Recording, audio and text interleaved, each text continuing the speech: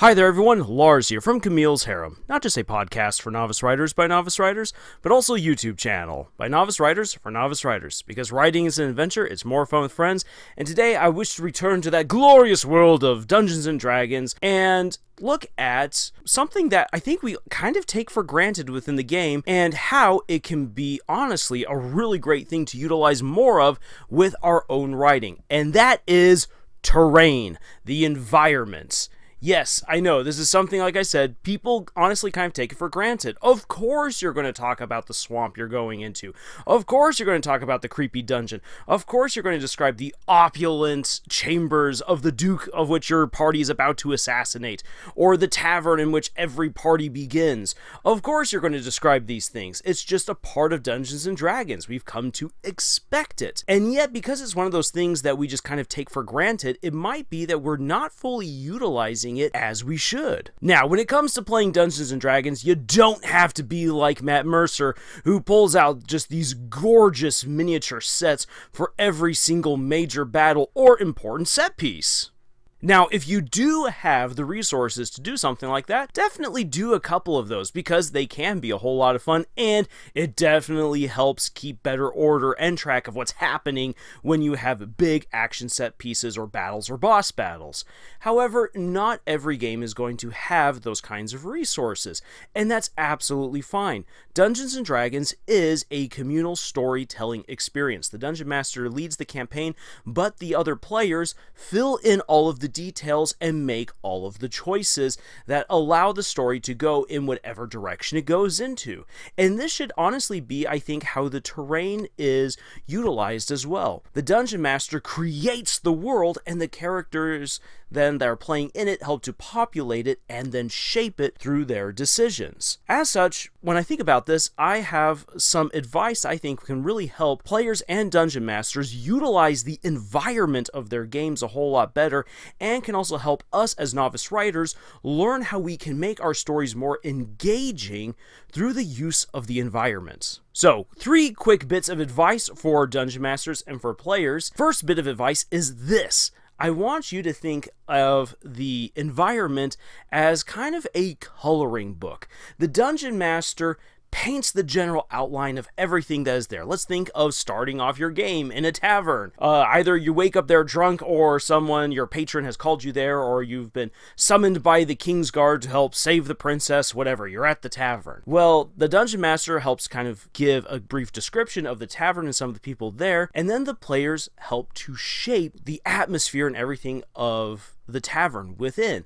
They can be all like, hey, so, like, what kinds of characters are there? Like, how many people are there to help save the princess? How many people are there just getting wasted? What kind of music is being played? Was the ambiance? The Dungeon Master should not sit down and spend 15 minutes describing the environment. That is boring. Instead, give just a brief general outline of the environment in which the players find themselves in, and then you, the players, should definitely take the time to discover this tavern, discover the palace, discover the dungeon. Help the Dungeon Master to now paint the larger image by interacting with it. My second bit of advice for utilizing the environment is, if you're the Dungeon Master, to think about how you can use the environment to challenge your players. Not necessarily to inconvenience them or to rob them of their special abilities, but rather instead, how can you help players to utilize more of their resources and to challenge them.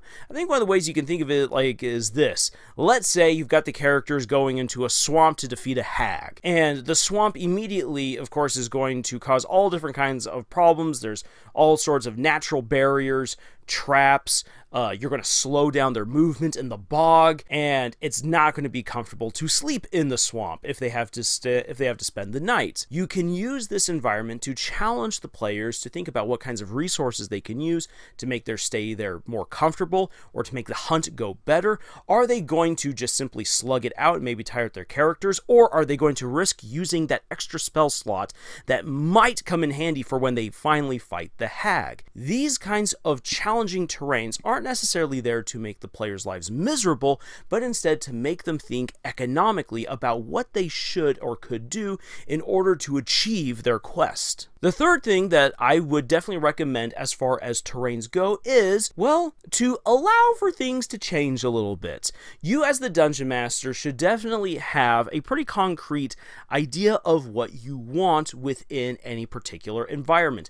Major structures or landmarks or features should already be there in mind, and you as the player need to figure these things out. However, especially when it comes to like battles and whatnot, I think it definitely behooves everyone for the Dungeon Master to allow things to maybe be there that weren't originally there within their mind. Now then, if you've described everything to a T, or you have that big miniature like Matt Mercer has, then, well, it's set in stone. But if you are just describing a particular environment and you're allowing the characters to explore it, once again, kind of the whole coloring book scenario right here, you can add or take away things that might help to challenge the players. And a good example for that is this. When I ran my Gangs of Erlisle campaign, in the very first boss battle, there were these huge warehouses where the main fight happened. And originally, I just had it as your traditional massive warehouse, where it's just a huge building that can house all kinds of material.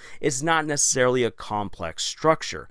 However, one of the players really wanted to try to get up to these archers that were on top of the roof, and while it was not originally part of the floor plan, I was like, you know what? Of course, these archers had to get up there somehow. They didn't just use an outside ladder, I mean, they could have, but instead it would be a whole lot more interesting to now have a fight in the rafters, which means we have to have ladders and platforms that lead up to there. Okay, so I added that kind of on the spot because I didn't have a massive miniature set for my players to utilize. Instead, I described the scene and they had to use their imagination to help fill in everything.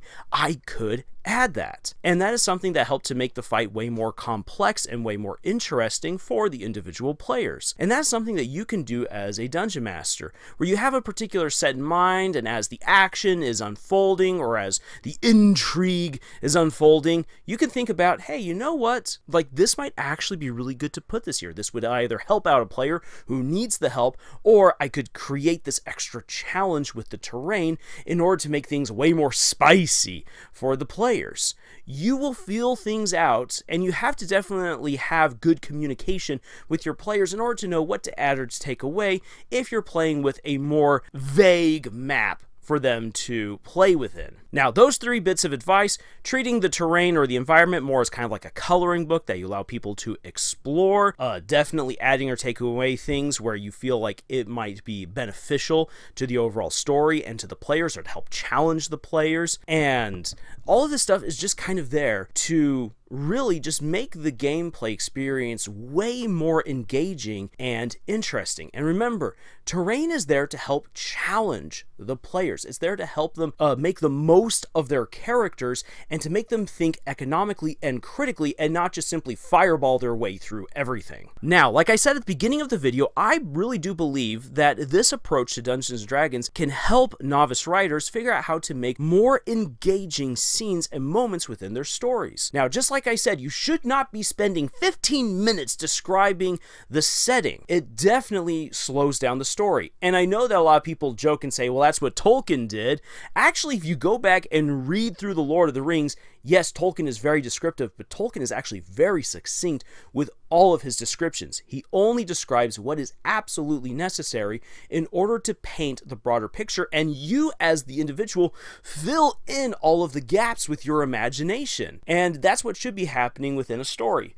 However, if you as the author leave too many gaps, well, then the reader might be doing way too much work and might kind of grow disinterested within the story. When someone reads, they want to be taken on an adventure, and they fill in the gaps, they paint the picture themselves. But if you just give them a blank sheet of paper and you draw some dots, not everyone is here to play connect the dots. Instead, what you can do is you can think about how you utilize an environment to draw out more of the experience of what it is for those characters to have within these various environments. Let's say, for instance, you have a character running along the beach. You can describe in 1 or 2 quick sentences how their calves burn, running through that rough terrain as the sand slips underneath their feet, or how it feels good to kind of dip into the oncoming tide and feel the waves lap up against their feet and legs. Something like that just helps make the environment feel more real to the reader and just brings the world to life in a really neat way. Or let's say you use the environment to help bring out the action. You have this football game and it's raining and the field is muddy, and as one of the star players, your lead character goes to make the critical tackle, they slip in the mud and they fall face down and they slide, allowing the enemy team, the opposing team, to score a critical touchdown. Oh my gosh, what's going to happen next? Can they pull out the win? What's going to happen? The environment plays against the character and heightens the tension and the suspense and elevates the action of that scene. You can also use the environment to bring out more of the humor. Let's say you've got characters going into someone's really cluttered house. You have the wizard who's just been collecting tomes and papers for decades. It's all been collecting dust. It's in teetering piles going all the way up to the ceiling, and one of the other people within the party gets really animated, throws their hands around as they talk, and hits one of these piles, and it causes an avalanche of papers and books. Boosh! Completely burying them. Plumes of smoke go up everywhere. There's nowhere to hide because of all the piles of stuff, and so the players begin to choke on decades worth of dust. That right there helps to paint the scene way better, and if you set it up right with how the characters will react and everything like that, it can be a pretty funny scene. So thinking about it, utilize the environment more to bring out more of the characters and more of the story. The environment is something that shouldn't just simply be there to provide a backdrop. Ooh, look at that beautiful backdrop. That happens way too often. We especially see that nowadays more in cinema and in television, which is really sad because the setting is kind of what helps make the story. The more you utilize the setting, the more engaging the story will be, the more relatable the story will be, and the more the characters will have to do stuff, which allows you to tease out more of their character, their personality, who they are. It allows you to create tension, humor,